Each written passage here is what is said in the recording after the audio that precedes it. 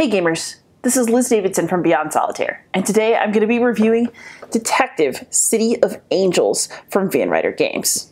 Detective City of Angels is played across this awesome map of LA. No matter what mode you choose to play, your detective or detectives will be moving all across the city, searching different locations and attempting to gather enough information about a case to solve it.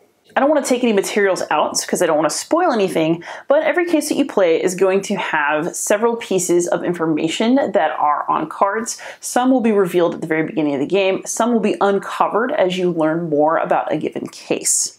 As you learn information, you're going to take notes on this detective sheet.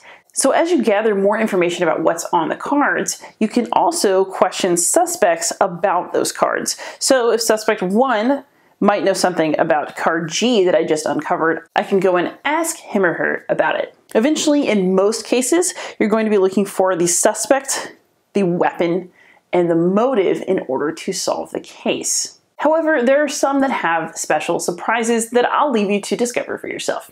Each time you play, you'll choose a detective. I'm particularly partial to this one who looks like Carmen Sandiego. You're also going to get a detective board. This is the competitive side. So when you're playing a competitive version of the game, you can move, question suspects, search locations, search suspects, and take kickback. So analyze and kickback actions get you money, and what you need money for in the game is to bribe. So when other people question suspects, you can pay money in order to have a snitch listen in on the conversation for you, or you can pay money to bribe police stations to see what information other people have uncovered. Because in the competitive version of the game, nobody sees what you have right away. They have to fight you for it. And it's not just detectives fighting each other. There's a player called the Chisel who essentially runs the game and chooses responses for the suspects to give you. That's right, they get to choose responses because suspects who are questioned in this game can lie. Depending on whether you think an answer is valid or not, you can choose to challenge. If you challenge successfully, you gain influence over that suspect and can force the truth out of them in the future. However, if you're wrong, it could lead to some bad consequences for you later in the game, because the Chisel gets influence over you. In the sleuth version of the game, which is the cooperative or solo version, there is a reduced set of actions because there is no Chisel to play against. You're going to play against the sleuth book instead. In this case, you can just move, question, search location, and search suspect. However, you can still challenge suspects who give you fishy answers when you check them in the sleuth book. In this case, if you're wrong, you accrue stress tokens, which makes you need to solve the case faster before you totally stress out and lose the game.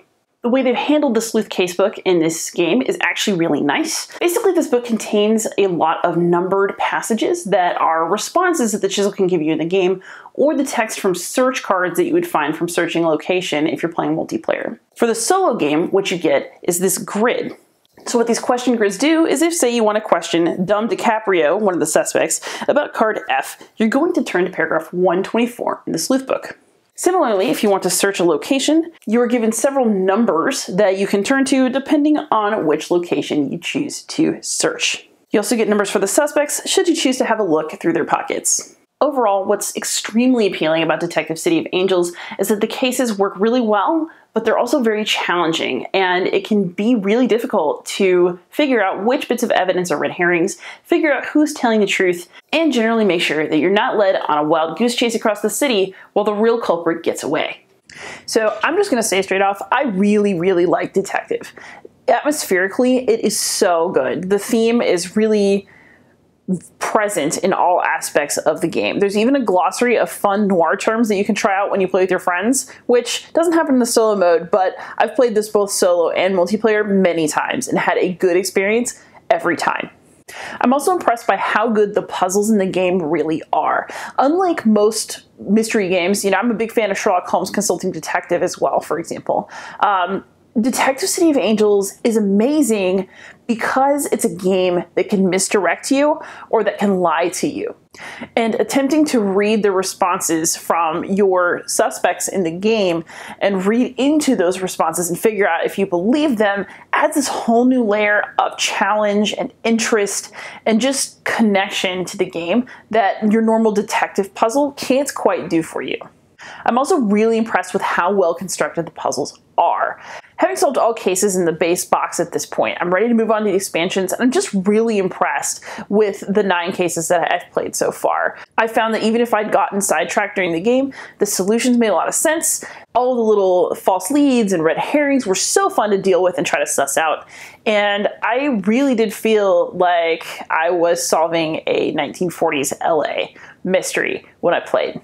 As a solo player, I'm also really happy with how the game book worked. The Sleuth Casebook did a really good job of offering plausible responses that I could decide whether to challenge when I was questioning suspects. And I also thought that the way to search locations was very smooth, it was very nicely done, and it made running cases by myself, to play by myself, a very easy experience that let me concentrate on the puzzle at hand and not worry so much about upkeep of the game.